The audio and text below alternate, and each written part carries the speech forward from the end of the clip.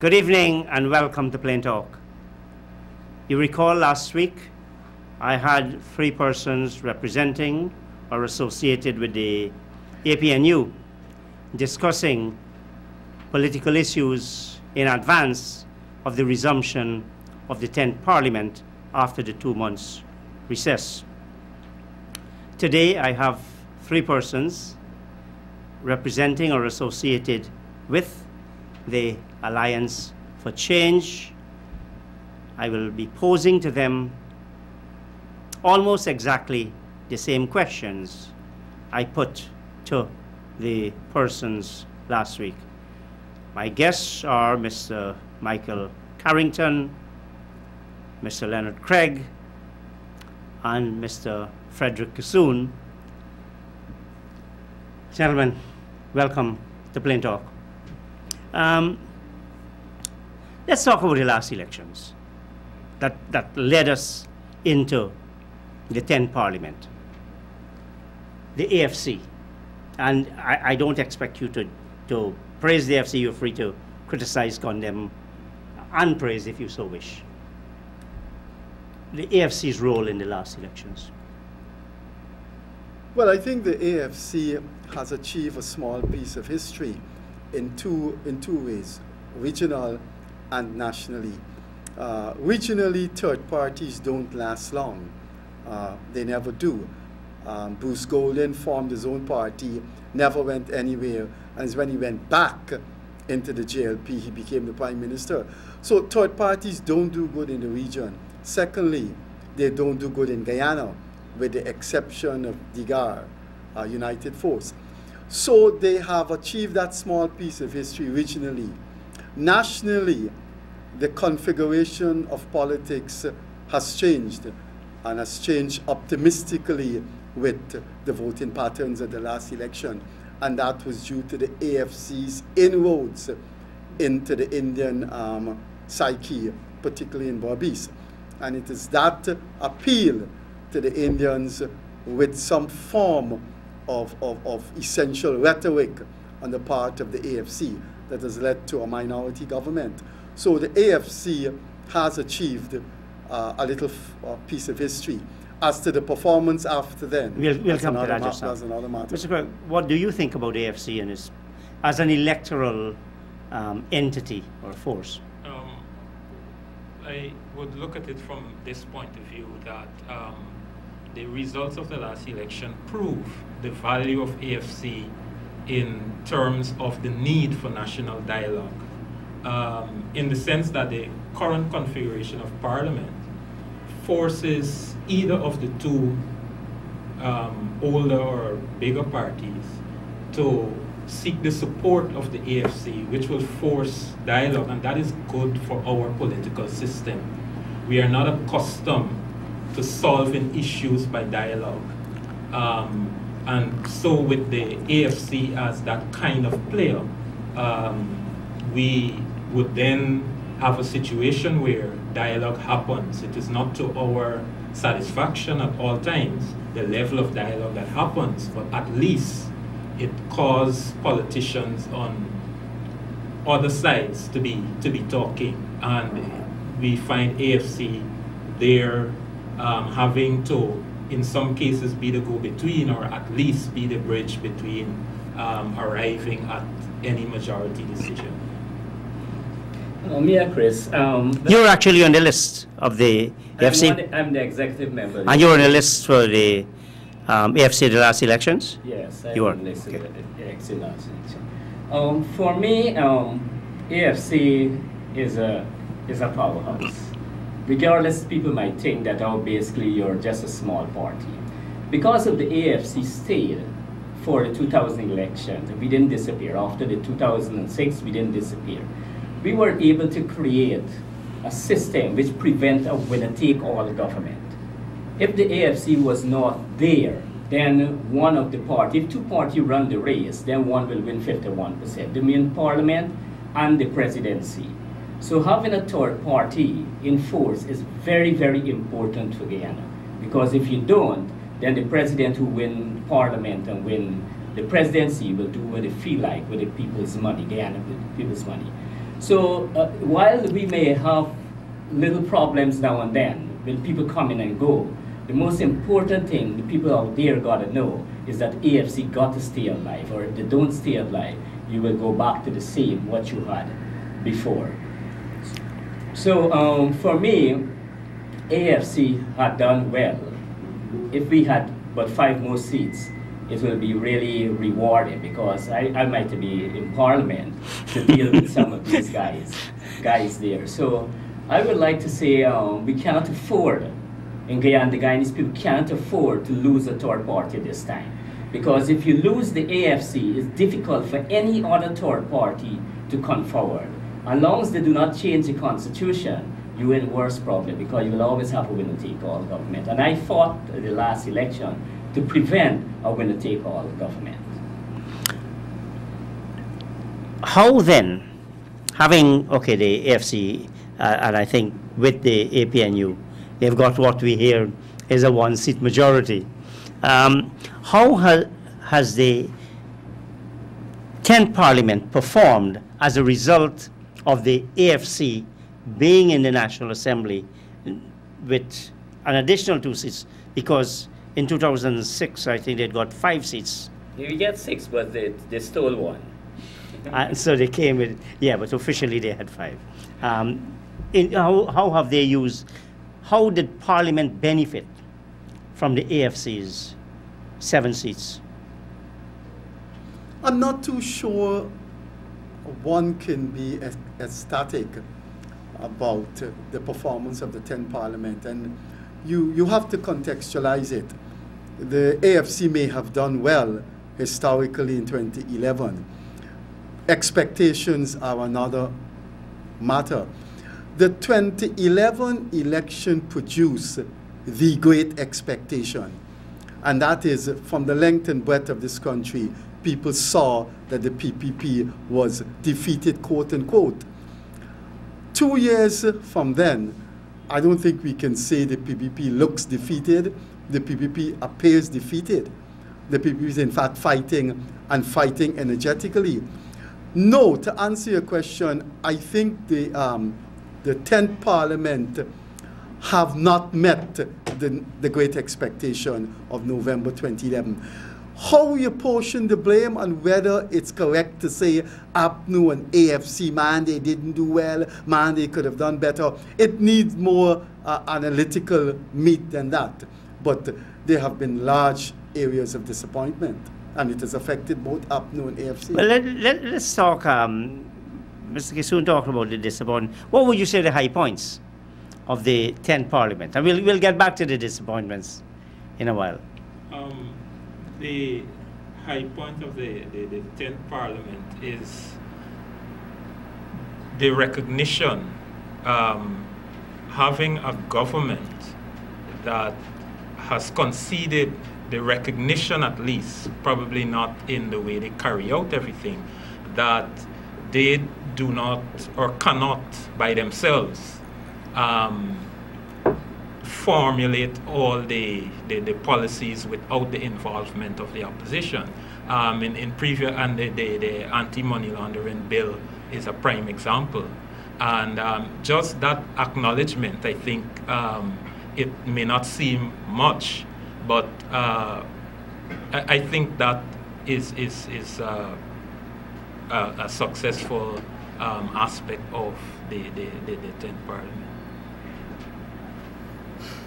The 10th Parliament, Chris, is very troublesome. To my mind, I always feel that more could be done in the Parliament, but the PPP is very good in creating confusion. The PPP basically find themselves, over the years, basically they could do anything that they feel like. So you find yourself in a situation that you can't walk into Parliament today and just table a bill and it pass. You now have to answer questions to the other side. Because if you don't answer the right question, you need their votes to pass the bill because you don't have the majority. So they find themselves in trouble. So in the 10th Parliament, they move around in all directions to find ways and loopholes and those type of things to have full control of Parliament.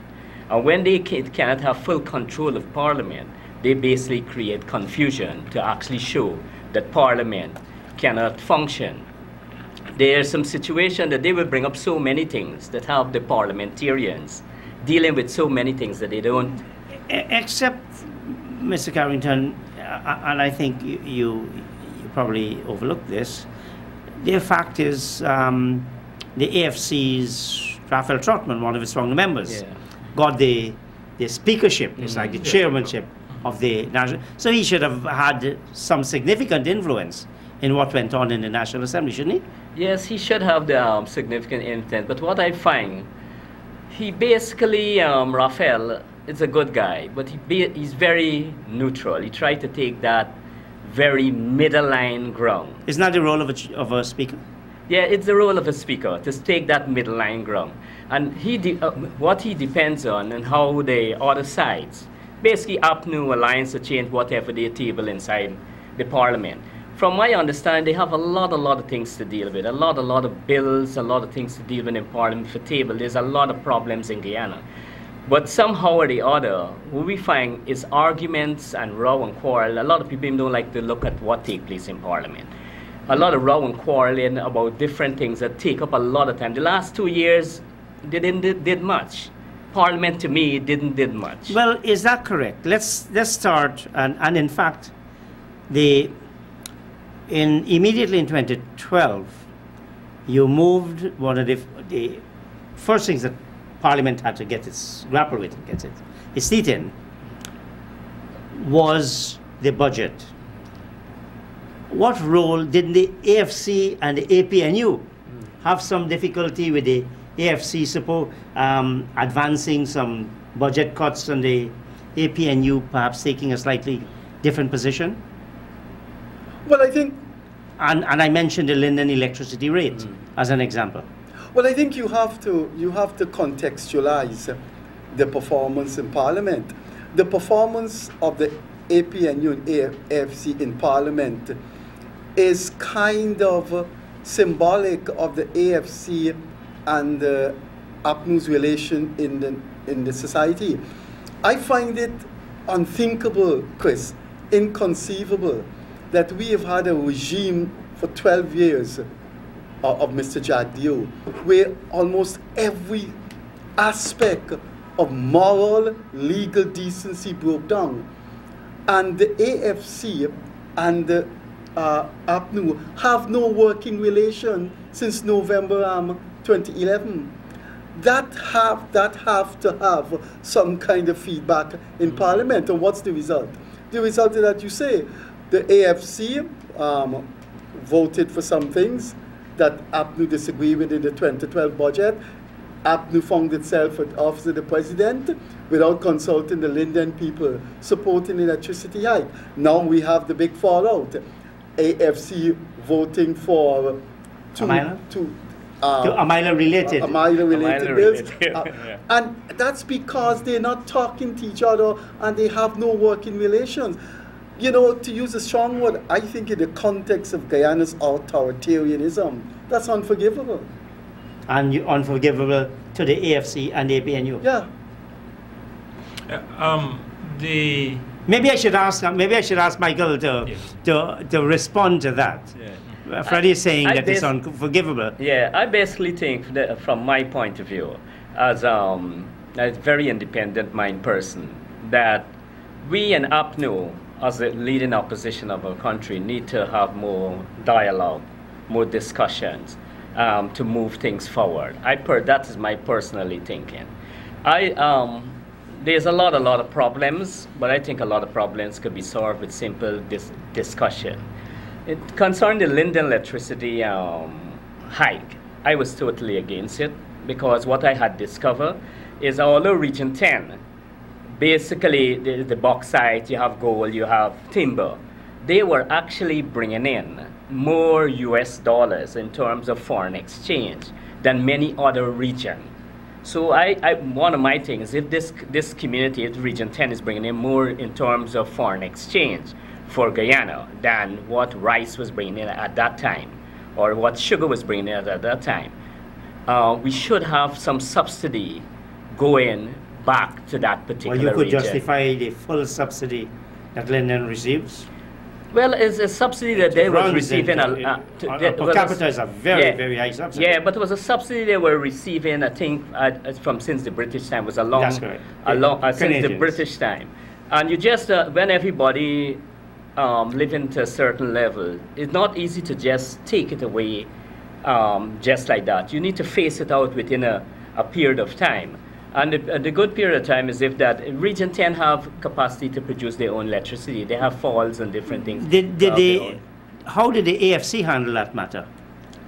The electricity issue and the voting for of the decision on the subsidy. On the Linden subsidy? Yes. I think basically I was not directly involved. I was not part at that particular time on the management committee as president now. Now I'm a part of the management committee. Basically, Kemraj and the others had dealt with that particular issue. I didn't go in depth with it. What I did was with some of the protests, and so myself, Freddie, at the Prime Minister's office and those type of things. Mr. Craig, Mr. Kissoon is saying that the fact that the AFC and the APNU have not collaborated in the 12th Parliament is unforgivable. And he blames both sides. Yeah, I think some blame must be apportioned on both sides. I see the AFC as a party that's saying we want to prove to the nation, to the world, that we are independent and we should not be treated as just a minor party. We are a major party in the game, and as such, neither the PNC, APNU, or the PPP must treat us as just a fly-by-night little party.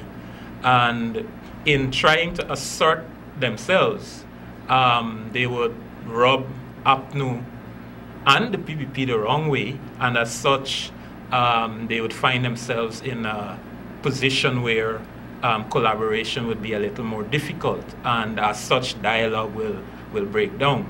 So it is not to apportion blame solely on the part of the AFC, but in trying to accomplish one thing, they have caused some harm in another area. What are some of your other comments about the 10th Parliament? High points, low points, disappointment, exuberance. Well, I think it would be semantically incorrect to just dismiss in totality the contents of the 10th Parliament.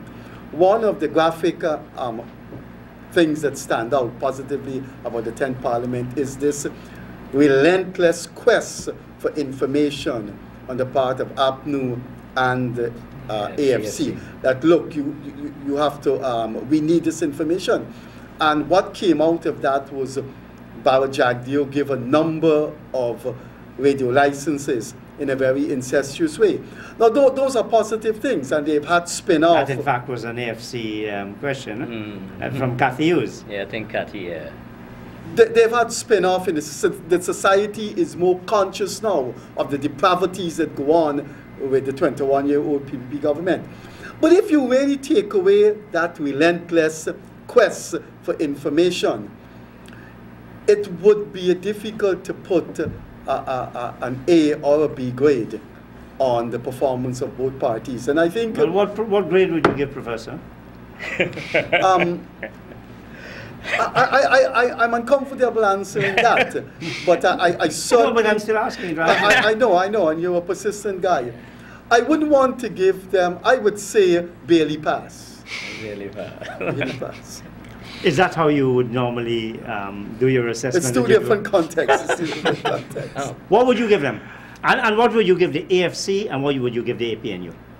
I would lump them together and talk about the 10th Parliament. And I would say the 10th Parliament did not meet the great expectation of December 2011. What about you? I'm not sure I'm in the business of issuing grades. But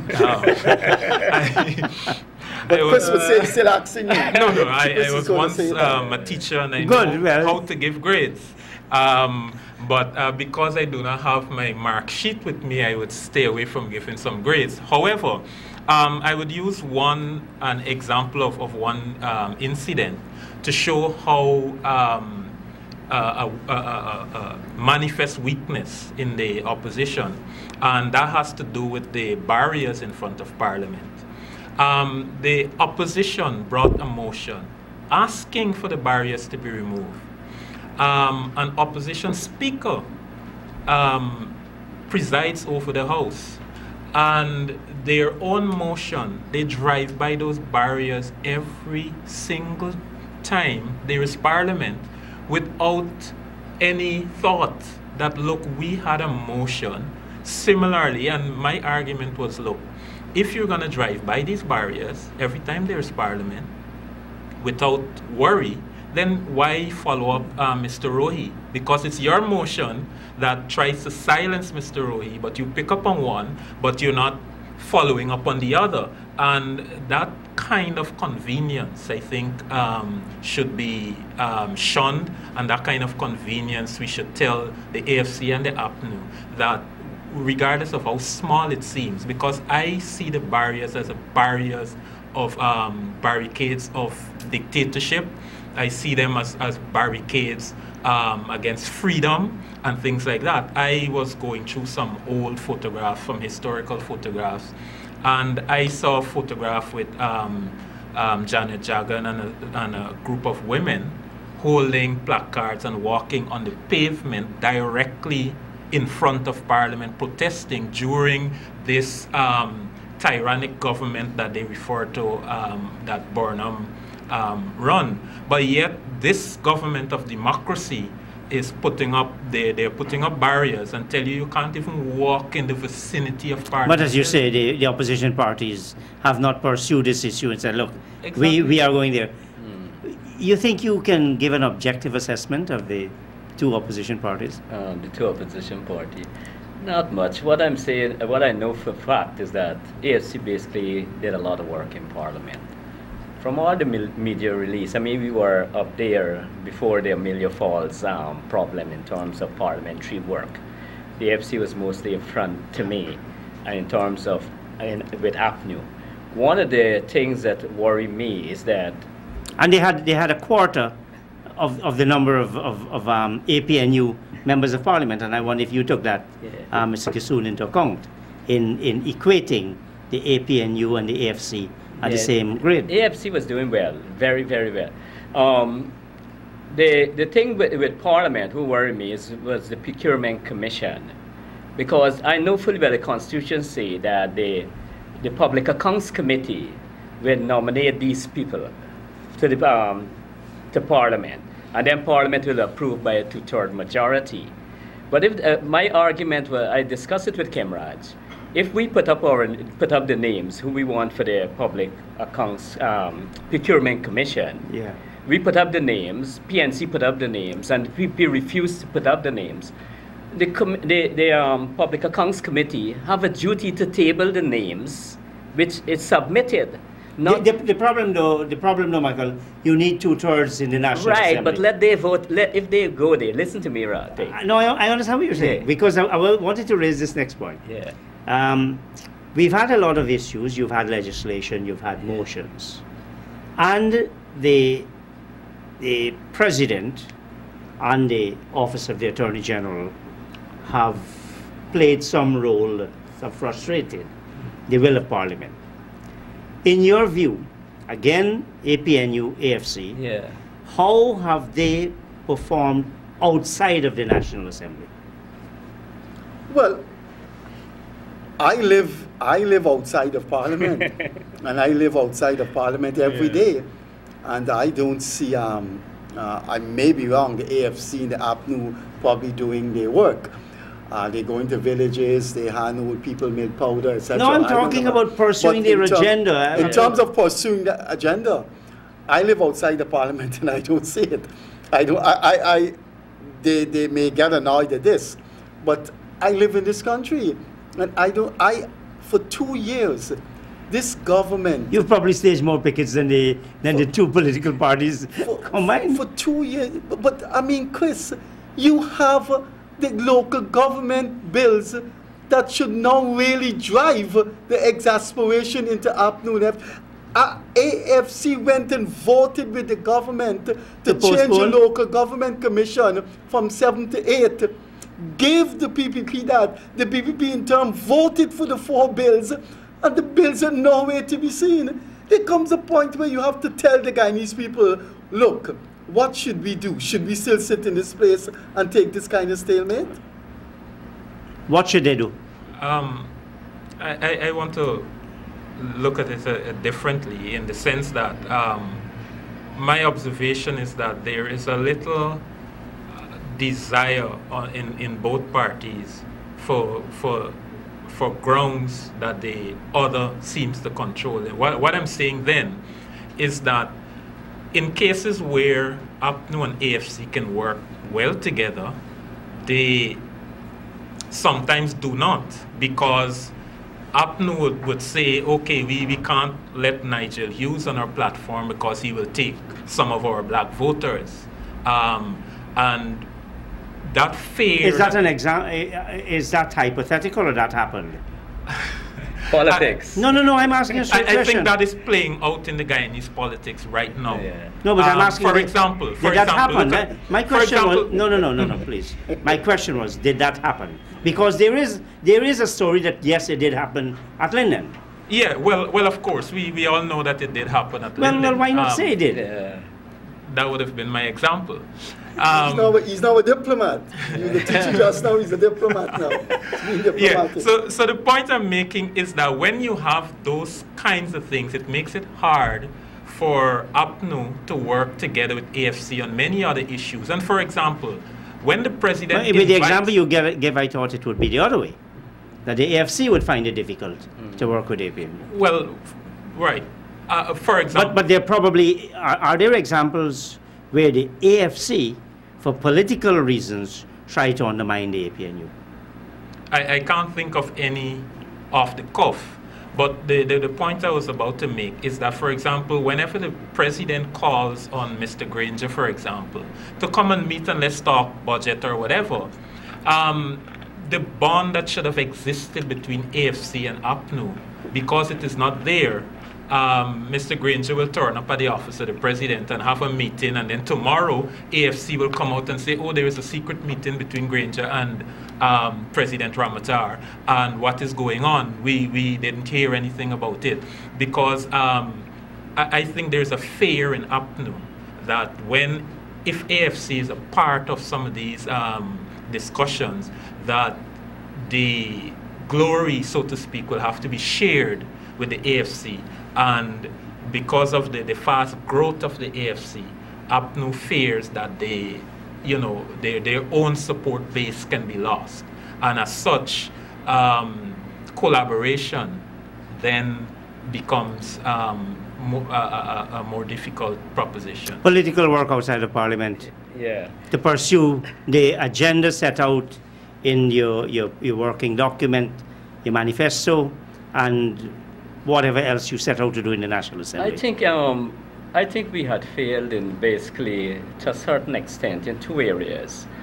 For me, if Parliament failed, if the government failed to put certain system in place, like the Procurement Commission, right? I mean, you cut me down a little just now, right, concerning it, because one of the time I marked Ramjatan, I said, oh, if Greenwich, who is the head of the Public Accounts Committee, that committee have the duty to table the names to Parliament for Parliament to approve it by a 2/3 majority. Now, if that committee does not table the name, then the president can always say, I can't appoint this commission because this committee had never tabled his name. So but you see, you're going right back in Parliament. I'm asking you about work outside of the National Assembly. Outside of the Parliament, what I'm saying, I was planning to basically... And we're going to take a break just now. Yeah, I was planning him to move to the court for that to happen. So outside of the Parliament, move to the court to have the Public Accounts Committee table the names which were submitted by the Alliance of Change and APNU.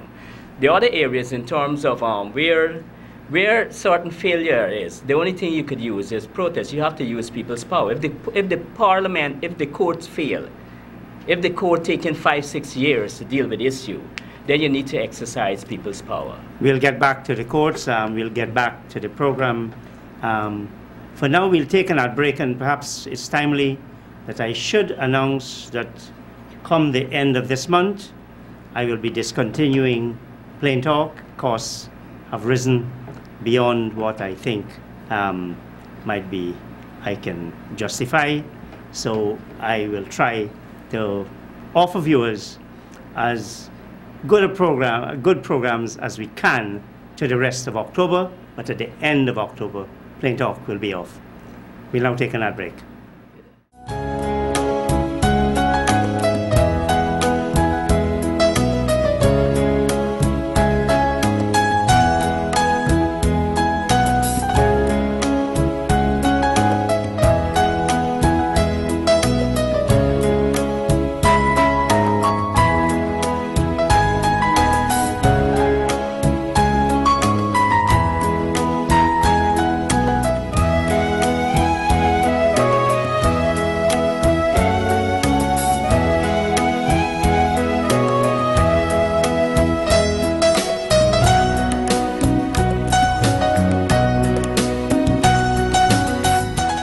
Welcome back to Plain Talk with Mr. Frederick Kissoon, Mr. Leonard Craig, and Mr. Michael Harrington. 3 persons, either members or associated with the Alliance for Change, and we're discussing political situation as we head towards another year into the 10th Parliament. You were on the floor about work outside of the National Assembly. What the AFC could and should have done that might not have done. We doing some work. Financial, we are a little financial. You know, every political party after election, sometimes you can be a little financial stress. But we are moving around. I particularly going all over basically Guyana, you know, sensitizing people what taking place in Parliament and what taking place with the AFC and those type of things.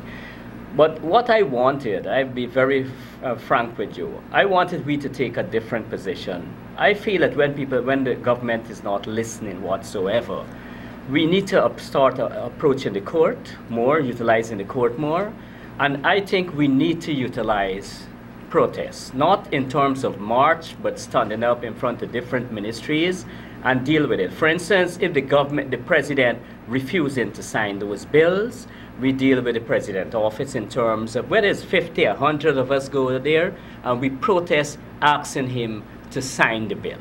I'm very upset that 21 days already passed, where the PPP had approved this 4 local government bill, and then they turn back and refuse to sign the same bill. I feel basically they behave like really con people. The PPP behave like real con people.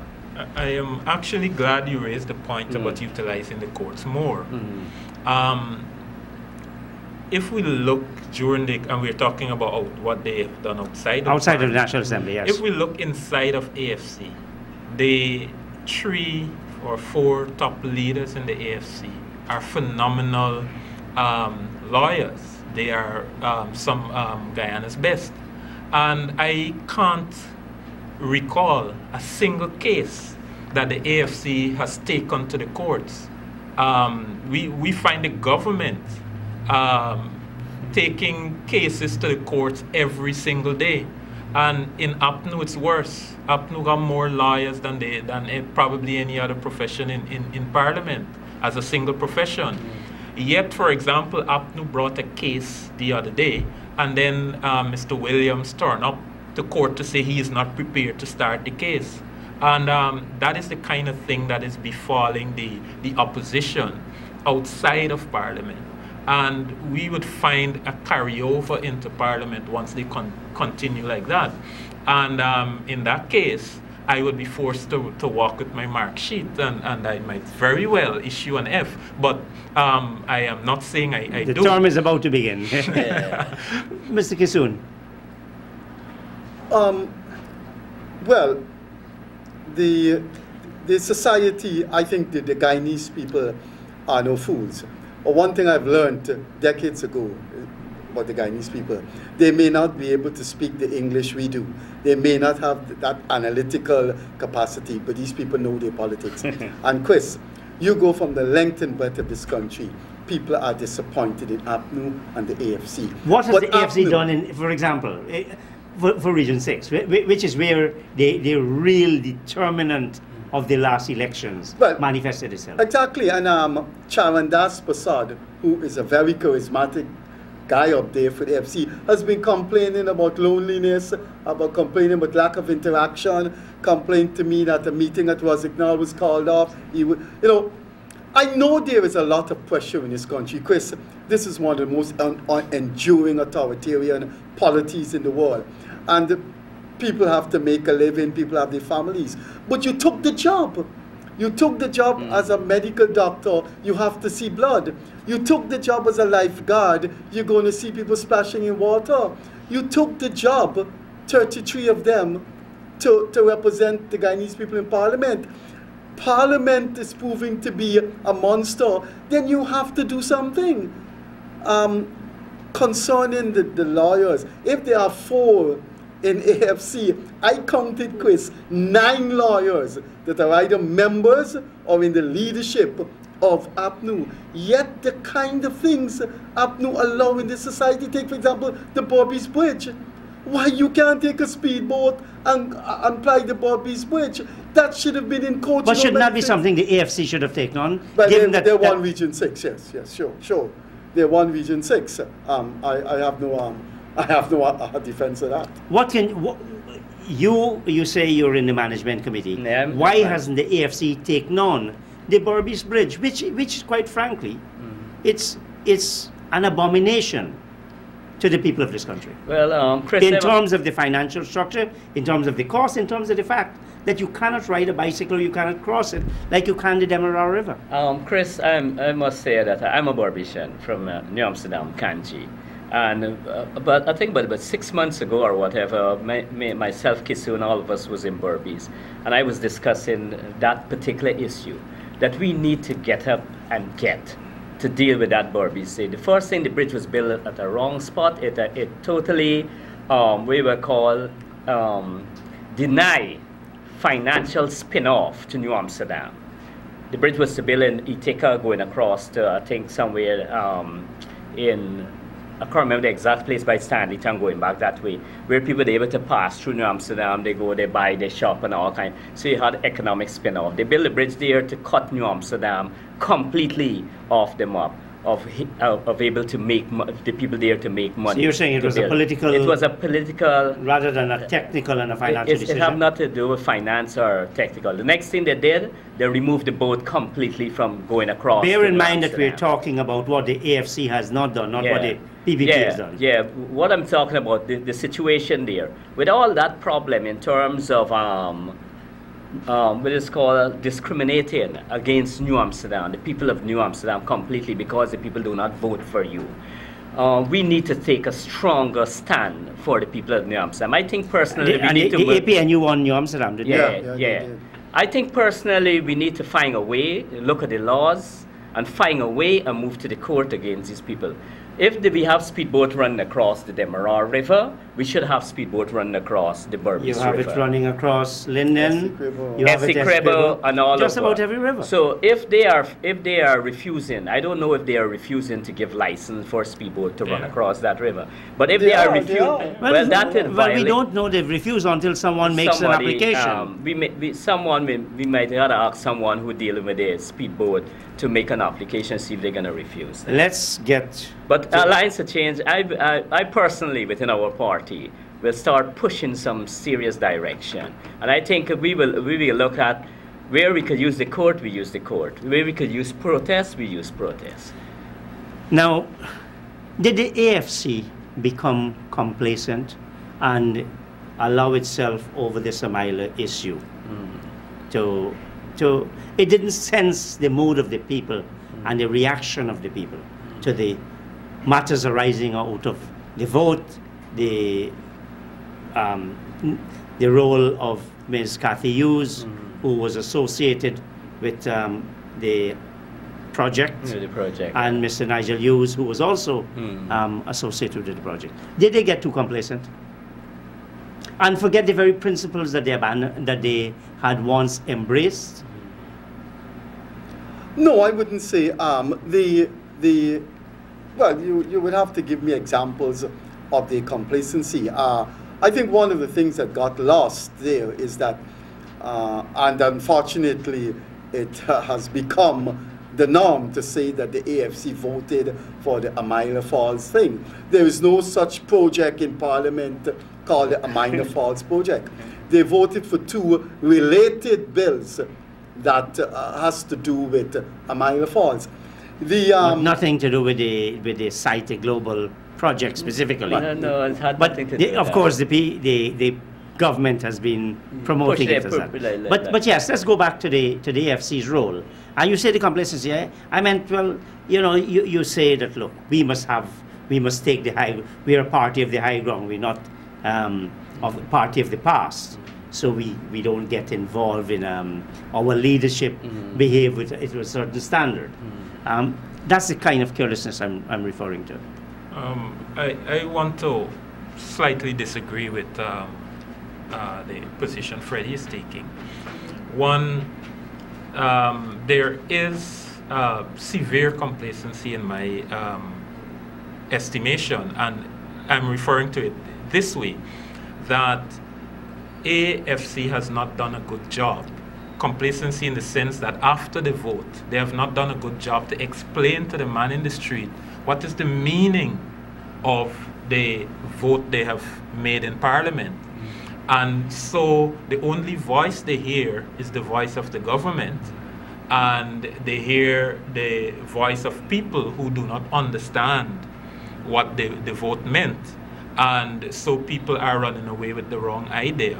And in that sense, I see complacency. Complacency because Kathy Hughes herself is responsible. That is the firm that she has to put information out there in a palatable way and a way that everybody could understand. But yet, she is not using her own expertise to make sure that the public gets information in a nice package, the way people can digest it.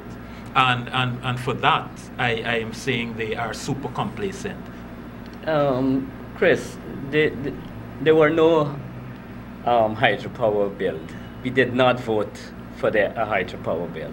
I think it's the loan guarantee ceiling to move the it from loan guarantee ceiling and the environmental protection, flora and fauna. Fauna, which was a 1950s. I think the act was 1957 or something like that.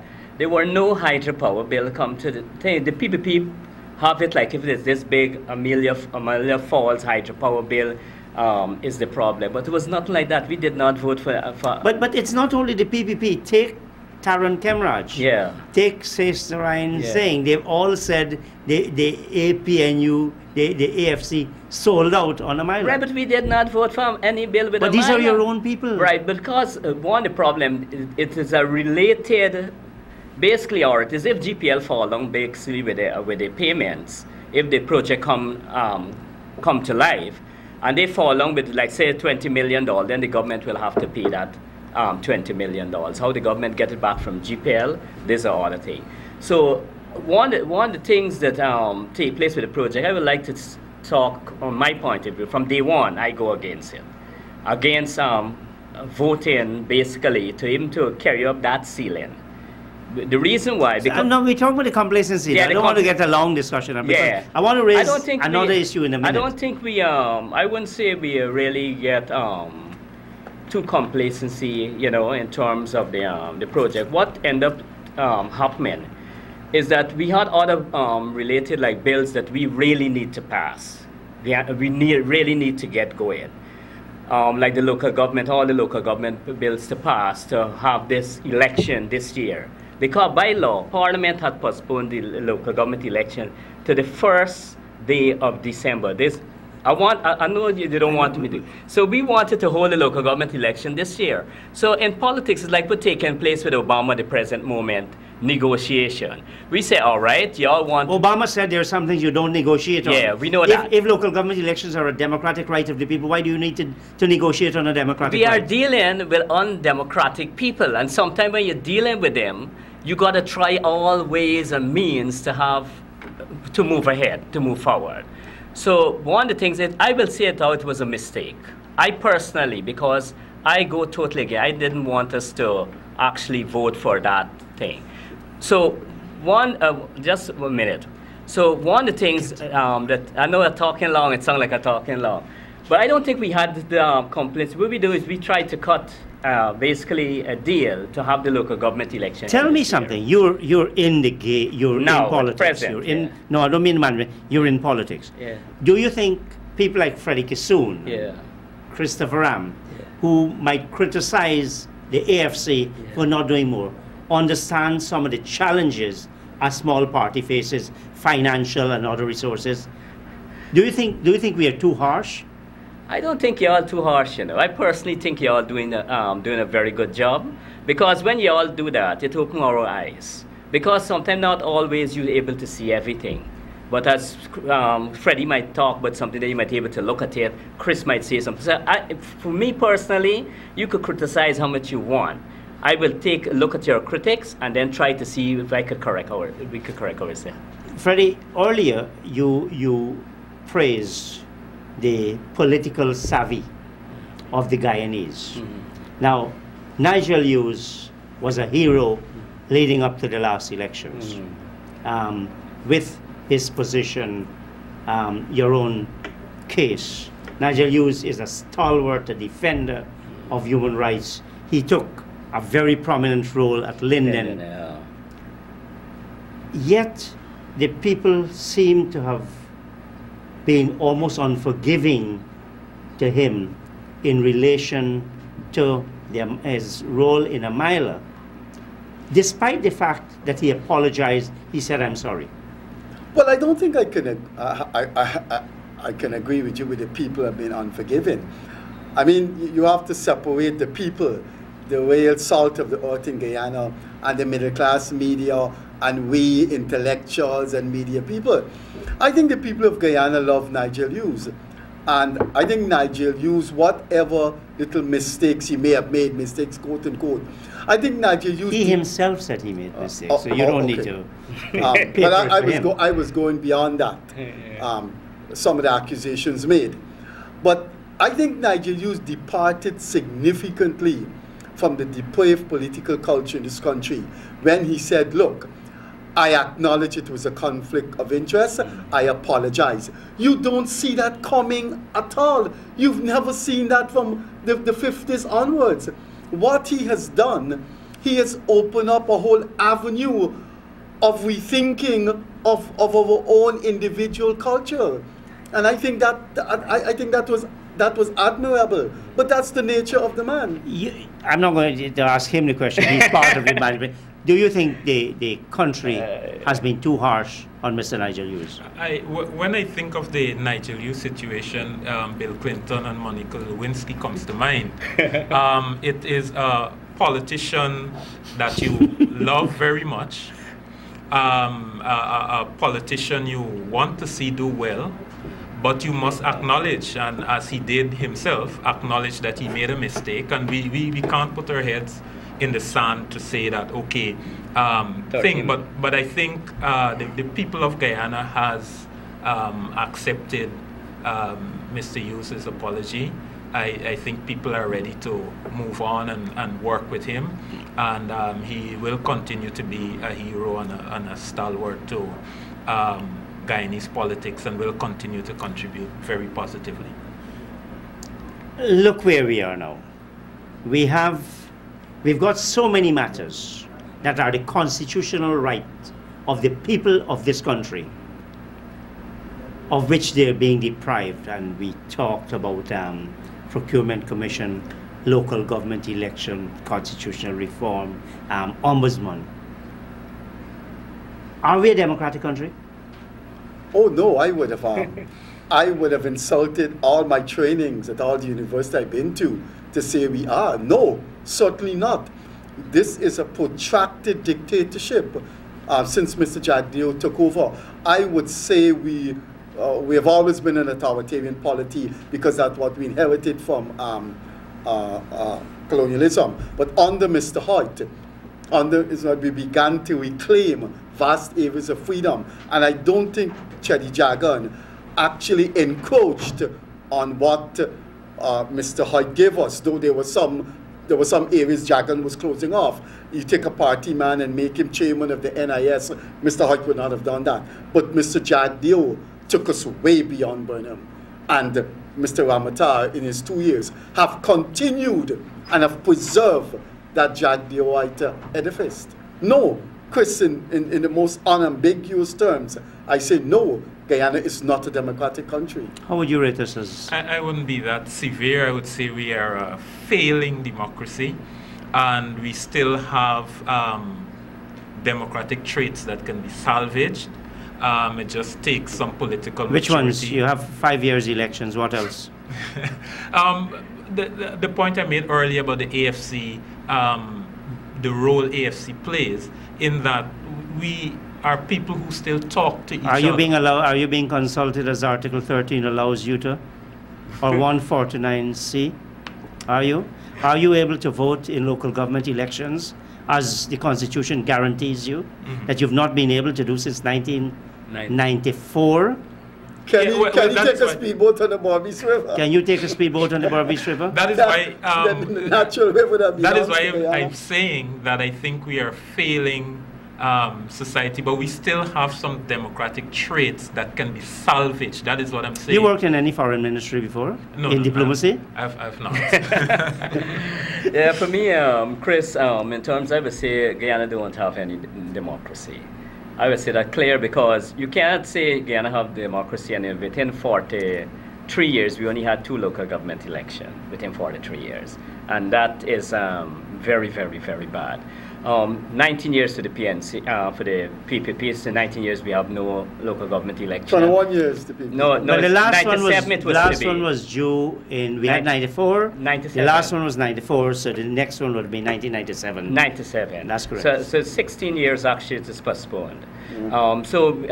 Bear in mind, your party voted for the postponement, yeah, the AFC. Yeah, I want to explain to you what they do most of the time. Do it briefly, please. Yeah, what they do most of the time, they allow the time for holding election to pass. And like the next year, the January, the February, they bring a bill to postpone the election. Are we going to see that again?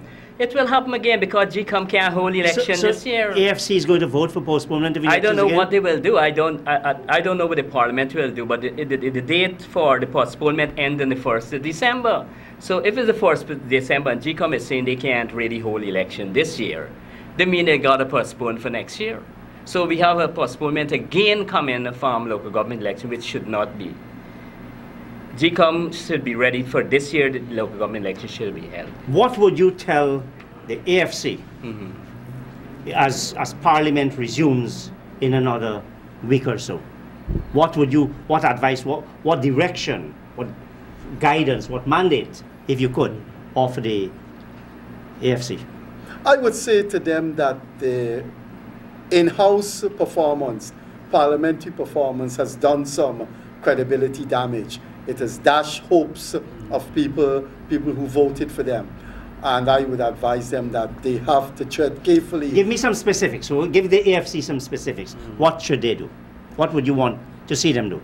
Inside and outside of the National Assembly? Well, I don't think they can do much inside of Parliament. I remember an AFC leader once said to me, Freddie, tell me how we can get them, the government, to sanction Rohi. What more can we do? And that person is right. I would more like to give them advice outside. Table some bills. Table some bills inside of Parliament. Keep on asking questions. Have an episodic boycott now and then. But my forte is extra parliamentary struggle. I would more prefer to advise them on that. For me, my advice to the AFC would be this. One, internally, they should get back in touch with the common people. They seem to be losing the touch a little. Rein in their supporters and members, and find the level of talent that they have and see how they can exploit it. Every member that they have, they should do a real talent search and see how they can exploit that. That is one. And two, Guyana urgently needs constitutional change. And that should be on the front burner of the AFC and I dare say the APNU. And we should accept nothing less. In fact, we shouldn't even be looking forward to another election. We should be asking, because how can we guarantee that any party who wins the next election will not be as dictatorial as the present government?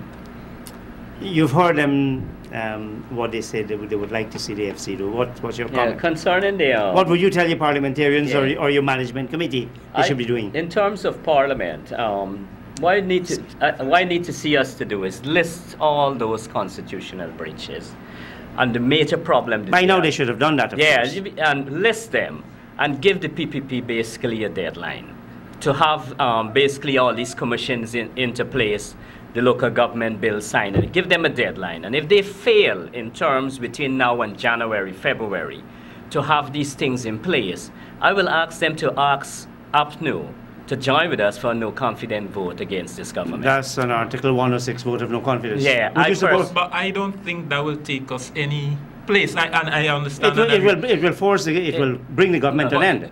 Yeah, but another election, which the government again can win a minority government, and then the same thing continues. And I am saying we should be hungry for constitutional change, and that is the deadline we should give. Would you support a 106 motion?